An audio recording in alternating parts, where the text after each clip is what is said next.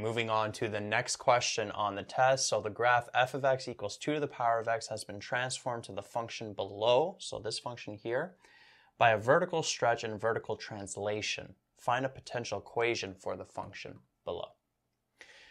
Okay, so we know that this here was the original function, 2 to the power of x, and then it's been transformed by a vertical stretch and a vertical translation.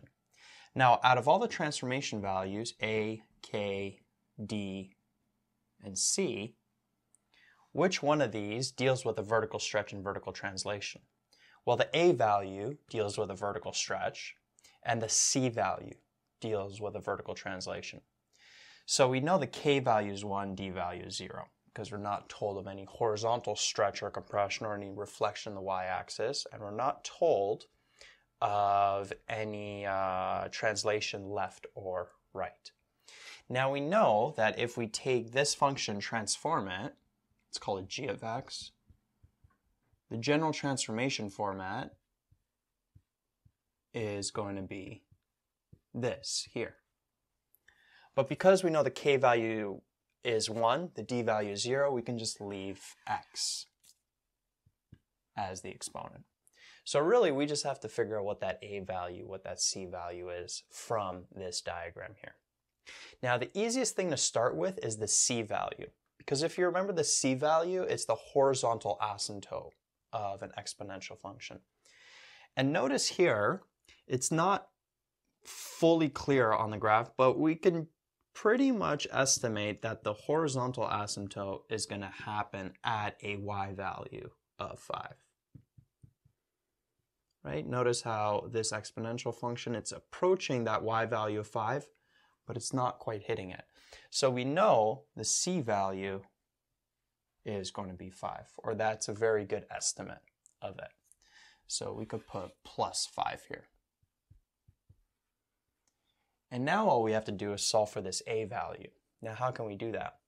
Well, what you can do is you could pick points on the graph. So you want to pick points that are smooth here. So notice that -1 and 4, that's 1 point. That's fairly obvious. There's an intercept here at 0 and 3. Is there any other points? Well, maybe over here 2 and -3.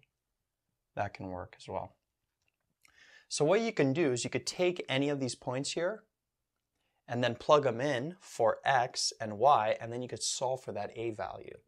So let's pick 0 and 3. I feel like that's the easiest one to do because that x value is going to be 0. So we would plug in 3 for y. The a we're solving for will have 2 to the power 0 plus 5. 2 to the power 0 is just 1, so 1 times a is just a, so we'll have a plus 5 equals 3. When you bring the 5 over, 3 minus 5 gives us -2 for a. Right? What if we picked another point? What if we picked -1 and 4? So we would plug in 4 over here, and then we would have -1. So what would happen then? Well, 2 to the power of -1, that's like 1 over 2, so we'd have a over 2 plus 5 equals 4. Bring the 5 over, so we'll have -1 equals a over 2. And then when we cross multiply and solve for a, we'll get that a value of -2 again. So it seems like no matter which point we're picking, we're always going to be getting that a value of -2. So we could be pretty confident that that is the correct answer for a. Right? So the a value is -2, which means there's a vertical stretch by a factor of 2. It also means it's reflected in the x-axis. Notice they didn't state that, but you could tell here that 2 to the power of x usually looks like this. So you could tell it's been reflected in the x-axis. Anyway, a value is -2, so if we plug in -2 here, that there is our final answer. That is the equation of that function.